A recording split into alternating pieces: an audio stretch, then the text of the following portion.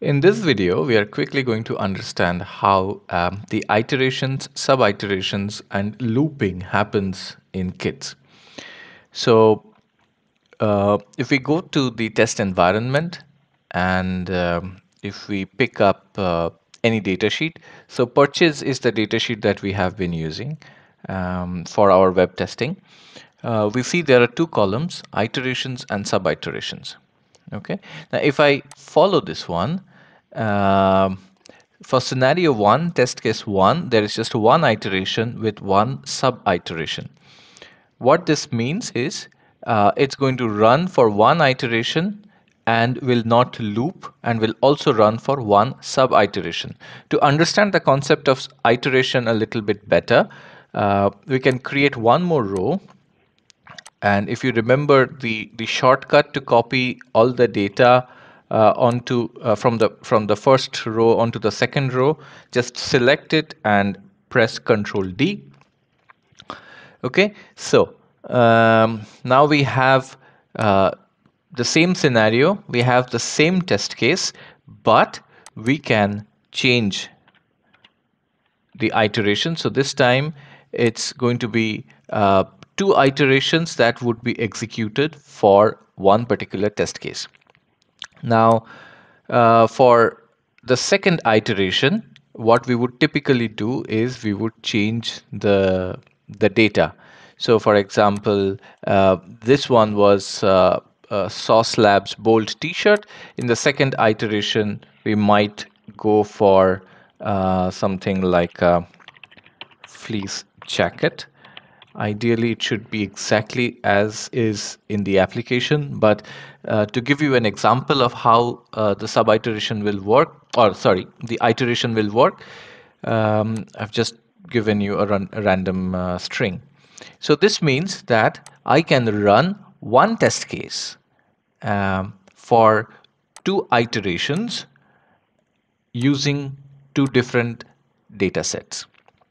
How I will use this? I will go to my execution pane. I have explained this, the design pane, execution pane in one of my videos. If I go to the execution pane, I can create a release. So right click, add a release. I'm going to name my release as release 1. Inside release 1, I will create a test set. Right click, add test set. I'm going to name it as set 1. We're going to create a proper test set later on during the execution video. But as of now, I'm just creating a dummy test set to show you how we can use iterations. And these are all the scenarios that I have created. If I select scenario 1 and test case 1, if I pull it to my test set that I just created, save it. Now I have the option of running all iterations. So if I select all, what this will do is, okay, I need to select a proper browser. So let's say Chrome. And if I run this, my test case 1 will be executed for all the iterations that I have in the datasheet. So if I go back to the design pane, I have two iterations. If I had 5 or 6 or 7 or 10 iterations, it would keep on executing all the iterations with different data set. So that's a very nice feature where you just create one test case, and using the concept of iterations, you can repeat your tests. Okay, going back to the design pane, the iterations can be a single, so this will only execute your first one. The iterations could also be n. That means you can specify, okay, I just want my 5th iteration to execute. That's also possible. And the iterations could also be a range. So I can also say that I want iteration 2 to 5. So it will start executing from the 2nd iteration and will go on till the 5th iteration. So there's a very high level of flexibility in terms of choosing which test case to execute or which test iteration to execute. Now we are going to talk about um, test sub-iterations. Okay, so if I go back to the design pane, sub-iterations is usually restricted to a particular test case and a particular iteration.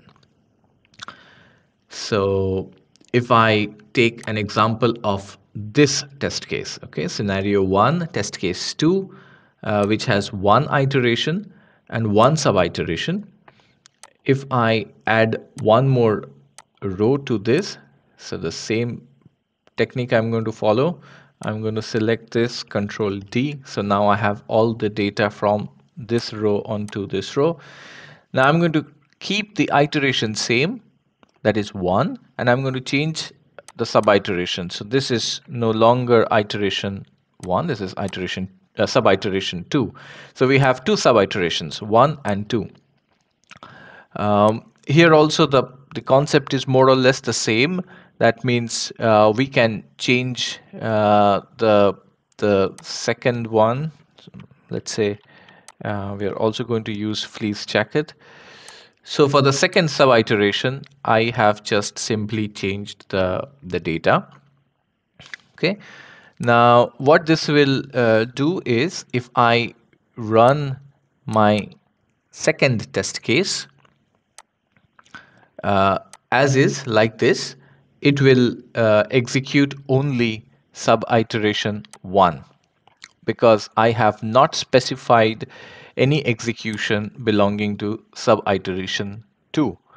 Uh, Now, in order to specify uh, my test case to run for both these sub iterations, what I essentially have to do is, in the condition column, I need to select start param and end with end param.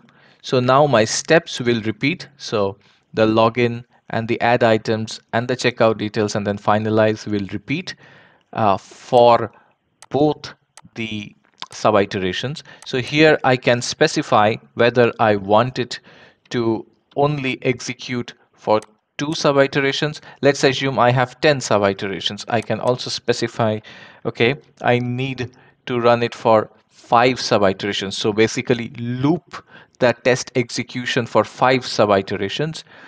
If I don't enter any value and I just simply select end param, it will automatically calculate, okay, I have so and so number of sub iterations, could be 5 or 10 for this particular iteration, and it will go on executing it for all my sub iterations. Okay, so that's another usage of sub iteration. Um, there is a final concept about looping that we would learn now. We have something like a loop. So we can use start loop, and then we can use end loop, and we say, okay, I want to loop it for 5 times, for example. Now, the loop concept does not pertain to any iteration or sub iteration. It blindly loops through these steps that you have specified in the condition. So the corresponding actions are looped 5 times or 10 times for that particular iteration, for that particular sub iteration. I hope that creates a clear demarcation between what an iteration is, what a sub iteration is, and how we can loop using CITS. See you all in the next video.